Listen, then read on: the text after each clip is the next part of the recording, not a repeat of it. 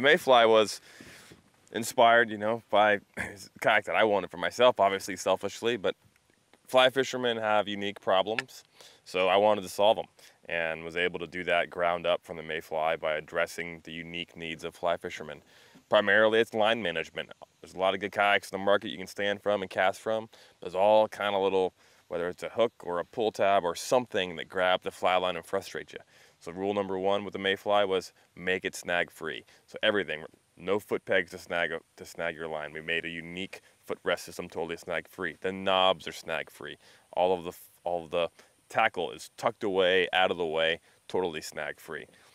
Fly fishing is obviously easier when you're standing than when you're sitting. So we optimized the standing area inches wider than a lot of other kayaks, so that getting up and standing from a kayak and fly fishing was not only easy for seasoned fly fishermen, but for beginners, it was friendly to get up and try that for the first time.